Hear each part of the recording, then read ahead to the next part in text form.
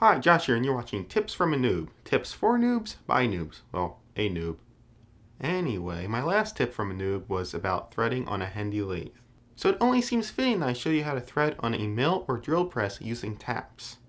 It would actually be more fitting to show you how to set up a lathe to thread, but that's a can of worms I'm still working through.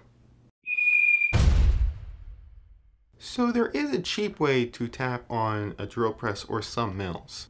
I've only seen this on YouTube, but if you place a tap into your chuck and tighten it just enough to hold a tap, you can then feed your tap into your work. When you're ready to stop, you stop the machine, throw it in reverse, and back your tap out. Placing the tap loosely in your chuck will act as a clutch. When you're about to over-torque your tap, it will start to slip.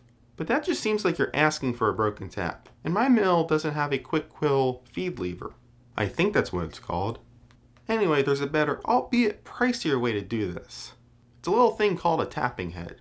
After drilling your holes, you simply insert the tapping head into your machine. Rest this bar on something solid and within reach. I am using 2 rods threaded together clamped to my T-table. Then insert the tap.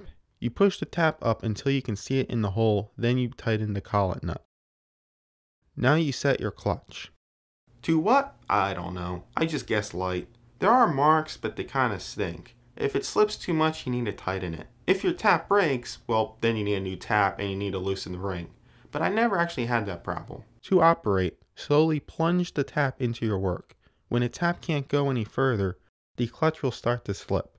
Then pull the tap back up. At first, this will simply disengage the tap from the machine, but then it will go in reverse and back the tap back out. The tapping head serves multiple purposes. First, it gives a little play to the tap, allowing you to be a little off on your hole. Second, it acts as a clutch, preventing you from over-torquing your tap and snapping it in the hole.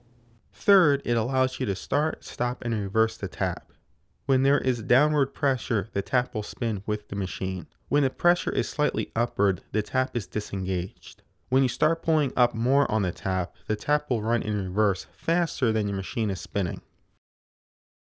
Considering one broken tap can ruin your part, I consider this tool invaluable. Now I am using this tool on a mill, but it would also work great on a drill press.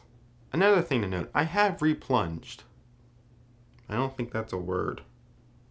Anyway, I have replunged the tap without any problems. It didn't double thread or anything. If you're looking to buy one, there are a few different brands. There's Tapmatic, then there's all the Tapmatic knockoffs. The one that I have is a Tapmatic knockoff from Shars. They're not a sponsor, they just had the cheapest one when I bought mine.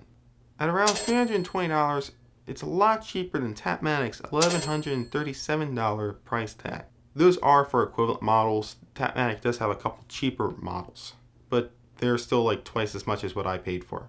But you can also pick up a used Tapmatic on eBay for around $200.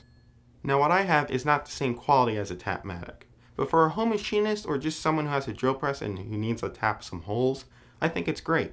And I'll throw a link in the description to both Shars and Tapmatic's tapping heads. And if you want to see this tapping head in action, go watch my DIY tie rod video. Hi, Josh here, and you're watching 610 Bob's Builds. Today, I got a hot build for you. It's a powder coating oven. To powder coat my rims and axle, I need a fairly large oven.